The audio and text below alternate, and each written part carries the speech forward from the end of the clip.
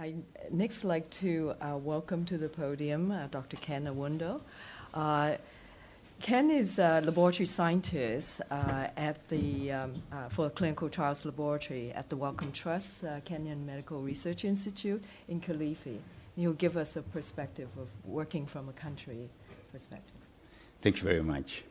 Thank you very much, Trudy, and the team from the Global Health Network for inviting me to come here and talk to the team around. I come from Africa, and I work for KEMRI Wellcome Trust research program. And Africa need medical research programs.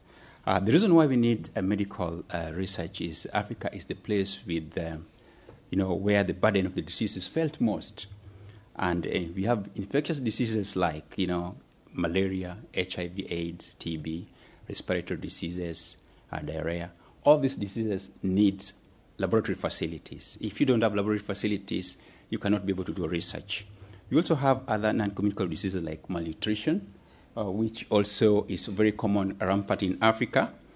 The good news coming from Africa is that medical research and researchers and clinical trial teams are now coming to Africa.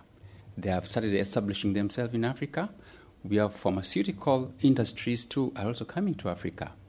We have biotechnology companies coming to Africa. But there is a challenge.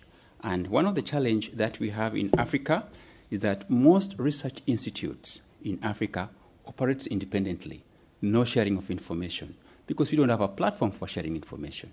Even in where I work, that's KEMRI. KEMRI is a big area, but we have got different centers, and these centers don't know what's happening on the other center.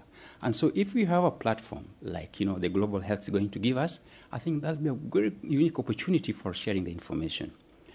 Our laboratories lack trained and experienced personnel, and also staff lacks opportunities for training, and Global Health is going to provide us that opportunity for training. We have limited tools and resources necessary to operate optimally in Africa. And I'm glad that where I work, I'm very fortunate that I'm working in one of the best institutes for research in Africa. But my colleagues around East Africa and Africa as a whole do not have the kind of facilities that I have. And therefore, what I'm doing at the moment is to work with other teams from research institutions and even the public health laboratories so that we can change the operations in those laboratories. But the other good news that we have in Africa is that most parts of Africa is now having, even the remotest parts, that we have access to cell phone and internet, and they're now affordable. And therefore, it's very easy if we have this platform for the Global Health Network to be able to reach in the remotest part of Africa. And the other successful story is that we have the people, the target people group is very much enthusiastic about what's, the materials that's going to be launched into our Global Health Network. And then our organizations in Africa nowadays encourage the e-learning. And also they recognize, if you got a certificate from a platform like this one, it is recognized in our organizations. So what's the impact?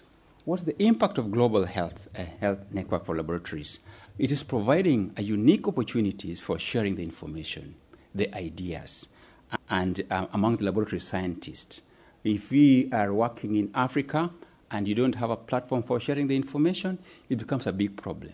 Now, if you're working in East Africa, we'll be able to know what is happening in West Africa, what's happening in Central Africa, what's happening in South Africa. Again, it will be able to provide a platform for uploading the learning materials and the resources.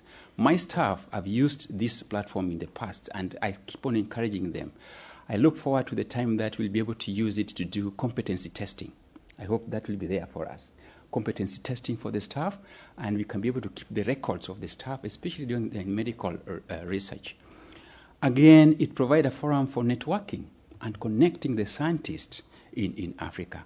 And therefore, this is one platform that we are really looking forward to have in Africa, because it's going to bring us together. We are going to meet. This is the forum that will bring us together, and we meet from different areas of Africa. And therefore, this is one area that we are really looking forward. And I saw the process map yesterday, And that's one thing that, you know, I was seeing it for the first time yesterday, and that is one area that is really going to transform our way of doing things in Africa. I would like to stop there because I was only giving 5 minutes to present this. Yeah, thank you very much. Thank you, Ken. That's fantastic. As a laboratory scientist, I fully sympathize with all your problems with, you know, getting things on to share, and rather than working in isolation.